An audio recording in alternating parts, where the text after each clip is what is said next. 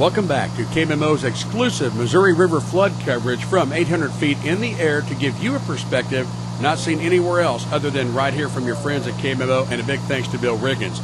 As you just saw, we are flying right now back west near the Malta Bend area. Actually, to the north of Malta Bend in that Grand Pass wildlife area is what you're seeing below on the south side of the river. On the north side of the river, that's southern Carroll County. That's south of Walkendall. That's an area where levee has been breached.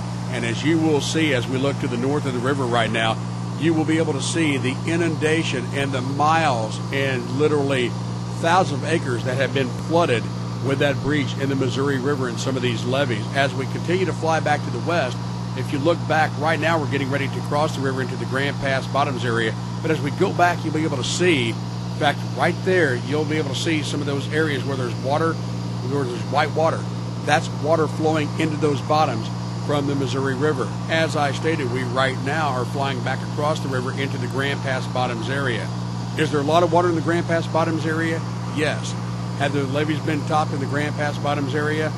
No. What you're seeing right now is what we call seep water. That's water coming up from the ground due to the water table on the Missouri River. In fact, right now we're on the west side of the Grand Pass bottoms area, just to the north and to the east of Waverly, crossing back in to southern portions of Carroll County, right now just to the east of Highway 65. In fact, as we fly across Highway 65, you will be able to see some of those areas around what they call the Boundary area, and also some of those areas in the Moss Creek Sugar Tree area where water has backed up that has caused 65 Highway to be reduced to one lane in some of those areas. In fact, you'll be able to see that in just a moment when we come across 65 Highway in that Carrollton's Bottoms area. If you look to the top of your screen, you can see that area that has been causing the problems with flooding on Highway 65.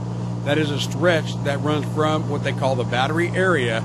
If you're on 65, it's actually a few miles south, about 5 miles south of Carrollton. There's that stretch right now that you can see that comes back about 2 miles to where you have water that is reduced 65 Highway to one lane. This is an area that you've heard a lot about, the big bags. The big bags are working right now to keep at least 65 open to one lane of traffic. We continue up west of Waverly right now in southern parts of Carroll County. As you can see, again, there's a lot of backwater here. There's a lot of seep water here. Unfortunately, all those areas and some of those areas that don't look like they have water, they actually do right at ground level. A lot of that crop is going to be lost for 2011.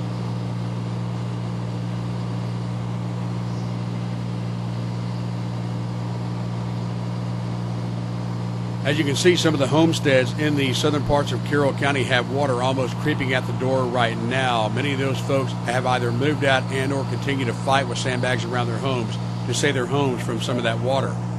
The water per se coming from the Missouri River, no, that's not necessarily the case. A lot of this is just backwater that has caused a lot of these problems. Right now, as we continue up to the west of Waverly, you're starting to go back on the south side. You're looking at those areas that many would call the Hodge Bottoms area, to the east and to the north of Dover right now. Normally, very, very productive farm ground. Right now, a nice lake. Maybe good for fishing, not good for farming right now.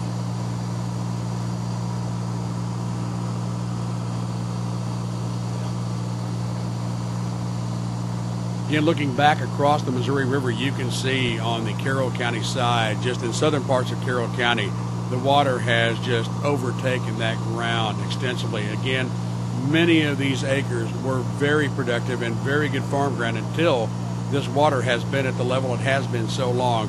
And again, right now, this is going to be a total loss. Unfortunately, with the predictions of the river running that high, that long, we're talking through the end of August, possibly into the winter, this water will not leave that ground until that gets down. Great look right now below you of a home that's almost been overtaken by the water from the Missouri River flood.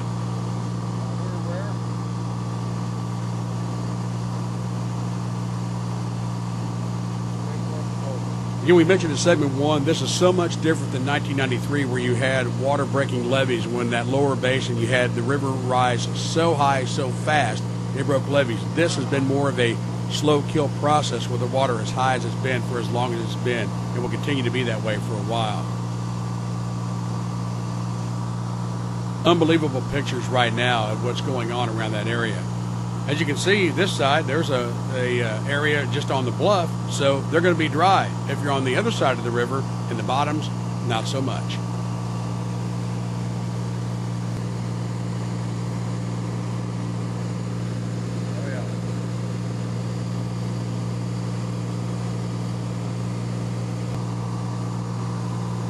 Again, this area of southern Carroll County that we talked about, you can see a lot of places where the levees, the levees have been topped, what would we call maybe a levee district levee, what would be a primary levee, and secondary levees are still holding at this point in time.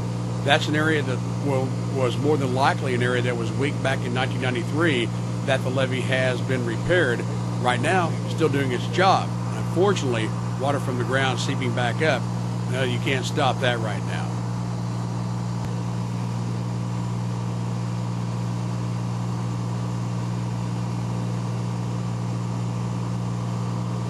I think it's important to note right now, as you can see on our video, there are a lot of different places where you see different colors of water. Of course, the Missouri River water, very muddy. In fact, that's a great example right there, which is seep water. It almost looks like clear water. Keep in mind, that is that seep water coming up from the ground, so it is going to be a lot clearer. So you'll see those different variations of color from what seep water, much more blue, much more clear, as opposed to the water on the Missouri River, and where there are areas, whether it be a drainage ditch or a backwater area, the water much more muddy in those locations. Again, as we get up in that Hodge Bottoms area up to the north of Dover, as you can see, a total loss for these farmers.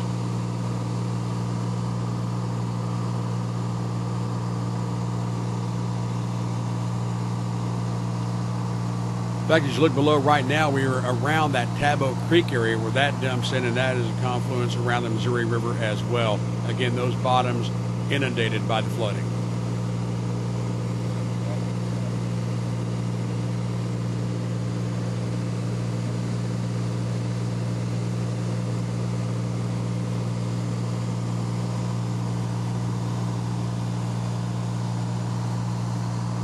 It's hard to imagine it would happen again, but it has happened again in 2011. Again, as we take a look down, you can see different areas on the Carroll County side right now, and even getting close to the Ray County line, where you can just see some of these ditches that have backed up and been overtopped, where, again, those were put there for the sole purpose of when the river does get a little bit high to hold some of that water.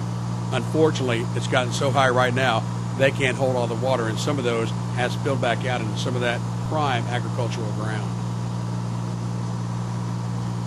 We've made our way back up to the Lexington Bridge area right now. In fact, we continue to fly on just to the west of Lexington Bridge. You can see some of those areas that are normally wet. Well, they're wet again, only to the extent of they've got a lot more water than they normally do, as we continue to fly back to the west of the Lexington Bridge area right now. At this point, we're flying along the Missouri River. If you've heard about 224 highway being closed west of Lexington, well, if you look down to the bottom of your screen right now, some of that area in just a moment, you will have 224 highway. To the north side, you're talking about southern parts of Ray County. Looks like a sand plant area there as we continue to fly west of Lexington. Many of these pictures, it's hard to define where the Missouri River is and where the Missouri River is not right now. You can take a look below, you can see some areas where there are, and that's been a problem too, or has a potential to be a problem, with areas that have sewage plants, water plants along the Missouri River with that water creeping into it. You can see right there a power line out there in the bottoms that has been inundated by water too. Stick around, we will have more coverage as we go back downstream on the Missouri River from KMMO.